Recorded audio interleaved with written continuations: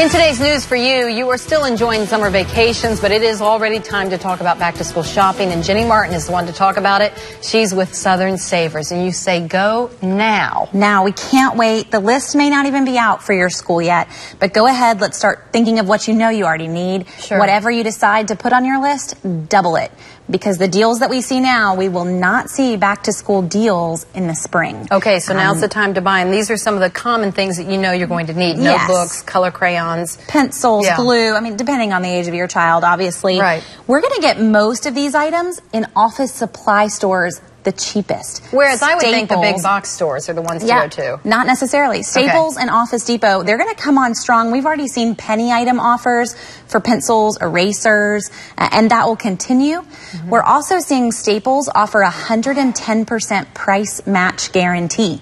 So if glue is cheaper in Target, they're going to give you the Target price plus 10% more off to shop in Staples. We're also seeing coupons released. Staples has a $5 off any $25 purchase just this week, but they'll continue to do that as well over the next few weeks. With back-to-school supplies, another huge thing is quality is sometimes better than a deal. So when we go lunch boxes and backpacks, let's not go for the cheapest one that you can find. We really want this to last all year. That's the goal, unless they lose it. Buy it only once, right? Yeah, buy it only once. And with backpack deals, this might seem crazy, but that's actually a last-minute purchase.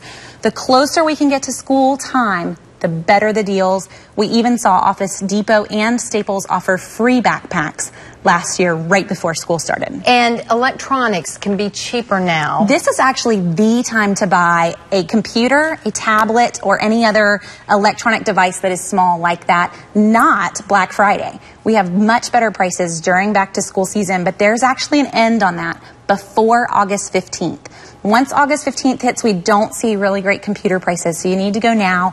There's even a deal this week for a laptop for $239 at Staples, and we'll continue to see great ones as well. Fantastic. And as we wrap here, you also want to remind viewers tax-free days coming up, August. It is. Tax-free holiday weekend is August 1st through the 3rd. Now, in terms of deals, focus on big purchases, clothing and electronics for that. Don't waste your tax-free time on running around town for binders and pencils. Excellent information. If you'd like to see this interview again with Jenny Martin and get all her amazing tips, go to Twitter at Dawndy WIS TV, or it'll be on my Facebook page in about a half hour. Dawndy Mercer Plank WIS TV. Jenny, as always, thank you so much. Thank you. Ben.